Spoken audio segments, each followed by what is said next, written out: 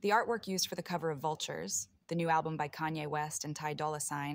is from 1830 by landscape painter Caspar David Friedrich, known as one of Adolf Hitler's favorite artists, and whose work was used to promote Nazi ideology in the 1930s and 1940s. Vultures' artwork also appears to be inspired by Norwegian black metal band Burzum, who has used similar imagery for album covers.